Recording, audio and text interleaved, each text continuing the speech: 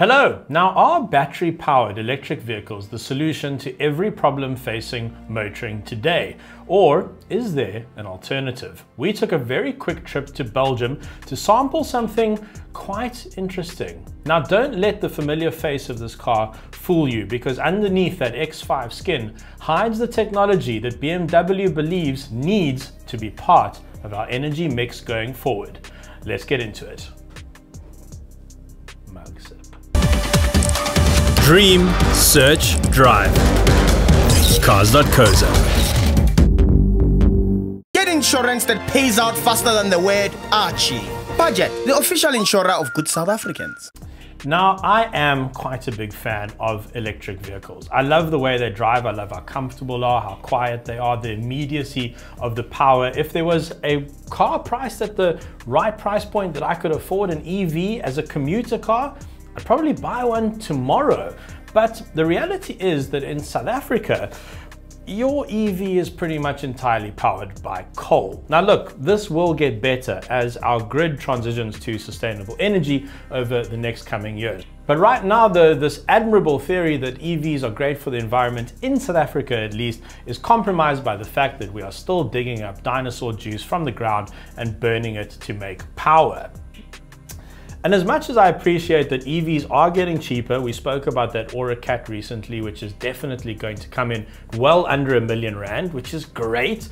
But at the moment, you pay a hefty price for an EV in South Africa, a lot of which is down to the government and their taxes, but you are paying a lot for the tech right now, and that just means that an EV is not a practical solution for many South African motorists. Hydrogen is very much a hyped up technology at the moment. So we arrived in Belgium with some skepticism, even though in Europe right now, and especially in Germany, there are quite a number of hydrogen filling stations. But as such, right now you can only choose between two cars that are actually hydrogen powered. There's the Hyundai Nexo and there's the Toyota Mirai. And the thing is, BMW has been on off with hydrogen for decades now, and other brands have been dipping their toes into the hydrogen pool, which sounds a little dangerous. At present, it seems like the entire industry is completely focused on battery electric vehicles. Now, BMW believes that one technology alone is not going to get us to climate neutral mobility. They believe in the versatility of hydrogen in helping us transition from the current way that we get around. They believe that hydrogen is an important part of the jigsaw puzzle to move us off of fossil fuels. However, there are some caveats. As is the case with normal electricity generation, there are different ways to produce hydrogen. There's green hydrogen, which is the result of using sustainable energy to create the hydrogen itself. And then there are more dirty ways to make it, and essentially that's when you're just burning fossil fuels to make the hydrogen, which isn't a particularly great solution. There is also the problem of infrastructure. For instance, in South Africa right now, there, as far as we know, is one hydrogen vehicle owned by Toyota South Africa, a Mirai, and there is one place to fill it up, and that is in Potchefstroom, which doesn't really help the rest of us. Now, the EU has put some structures in place, they do love some structures, which dictate some new rules which will standardize the design of hydrogen fueling stations across Europe. Now, that should help a lot when it comes to the manufacturers building their cars. Europe also wants in the near future to have at least one hydrogen refueling station for every 100 kilometers of trans-European road network. It's also interesting to note that in Germany, there are already over 100 hydrogen refueling stations. So owning a hydrogen car in that country is already quite practical.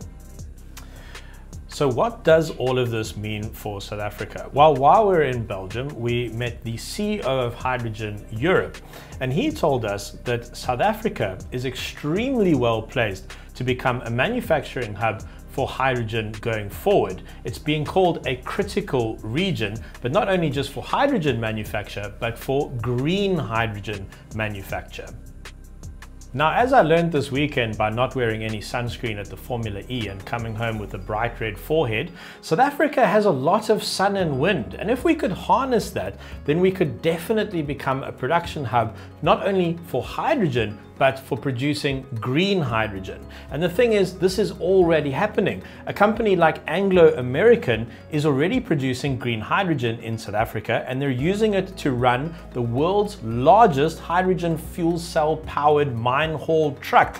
This thing weighs 500 tons. Well, I mean, it can carry 500 tons. It weighs like 200 and then can put 300 on top. And it's all powered by hydrogen. It's really cool.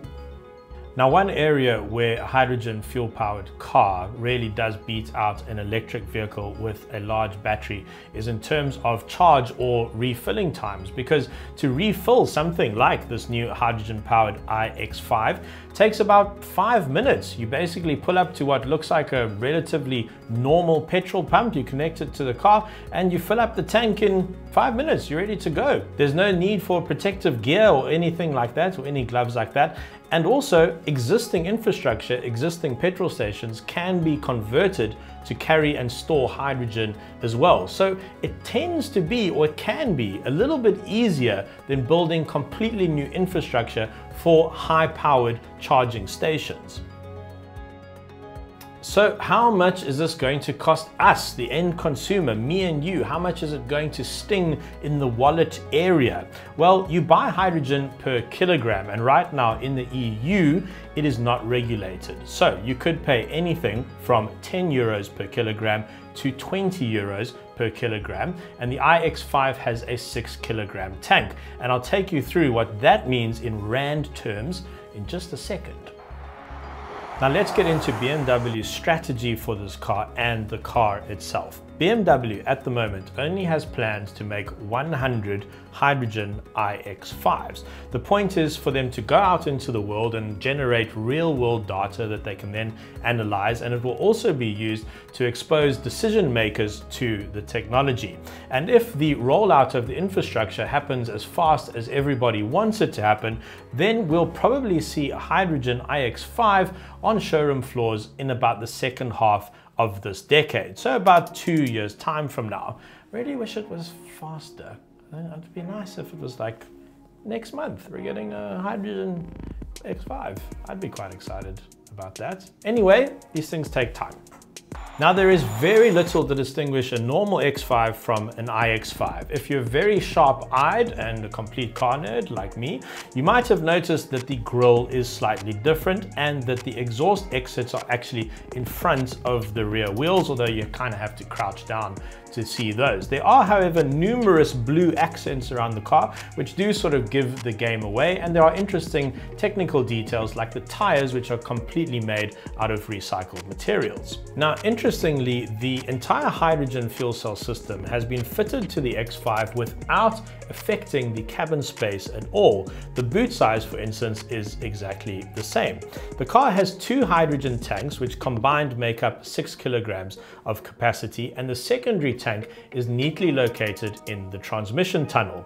The fuel cell itself is mounted up front, and at the back of the vehicle you'll find the same motor and battery that is fitted to the BMW iX.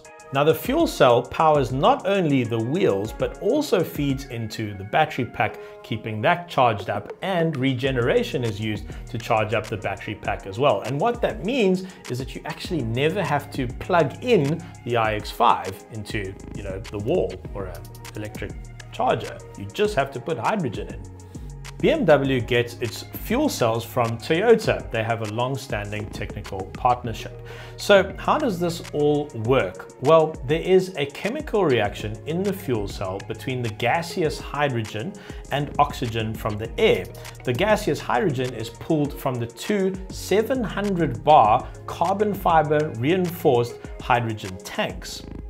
In terms of power outputs, the hydrogen fuel cell puts out 125 kilowatts and the electric motor adds 170 kilowatts for a total system output of 295 kilowatts, which is a lot. And so the iX5 drives like a very powerful electric car. Acceleration is quick, 0 to 100 comes up in under 6 seconds, and it will go on to a top speed of 180 kilometers an hour. The experience is very much like driving a normal electric car. It's completely quiet, there's great responsiveness from the engine, and all that comes out of the exhaust tailpipes is hot air and water vapor, like a politician in really cold weather.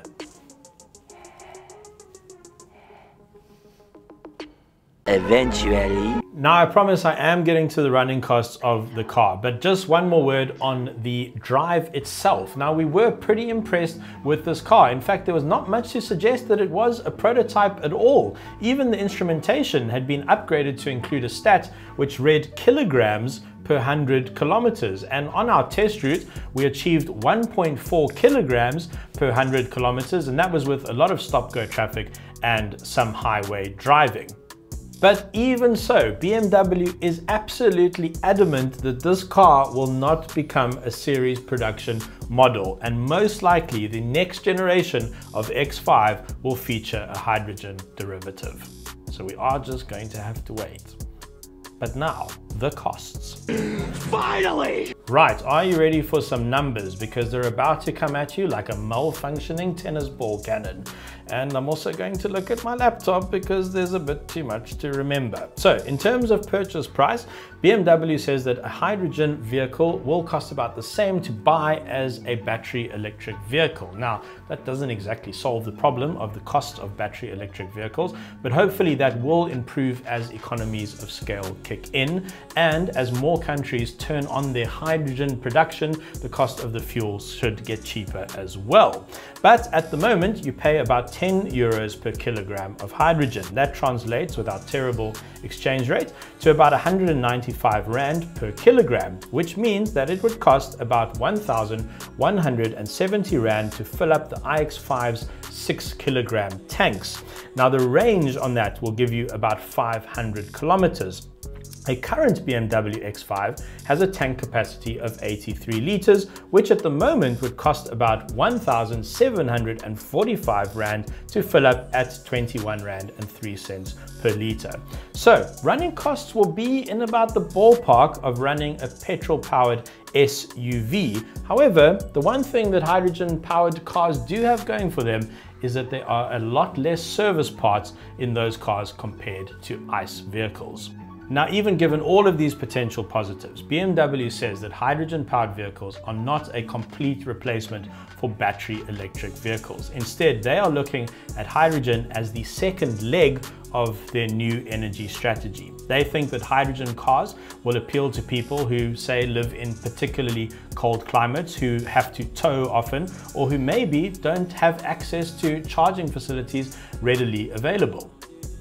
Our experience with the hydrogen iX5 left us thinking that maybe, just maybe, hydrogen could be the silver bullet tech that we've been waiting for. After all, it can power trucks, buses, trains, even ships in the right circumstances. And if cars come out that need hydrogen, and ships need hydrogen, and buses need hydrogen, and trucks need hydrogen, and South Africa is the country making the hydrogen, well, that can only be good for our economy. So we're sort of sitting here, fingers crossed, that this whole hydrogen experiment does work out. But I'm super interested to hear what you think. Do you think hydrogen is a fuel of the future?